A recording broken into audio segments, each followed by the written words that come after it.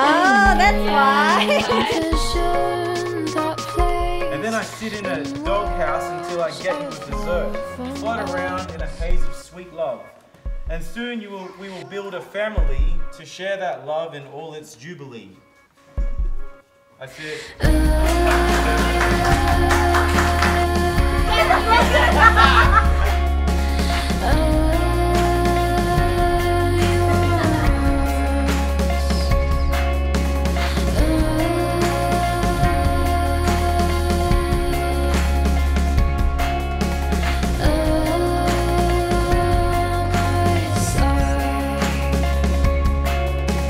Monica, you are my true love, the one I want to spend the rest of my life with. Today I take you to be my wife and promise to be your faithful, loving partner from this day forward.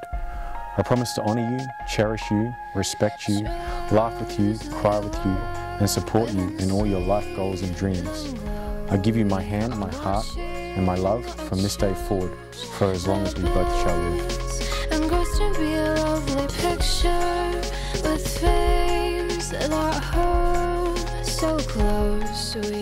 Tim, you're my best friend, true love, and the one I want to spend the rest of my life with. You inspire me to be a better person, and I find myself trying hard to forgive and forget and not to hold grudges.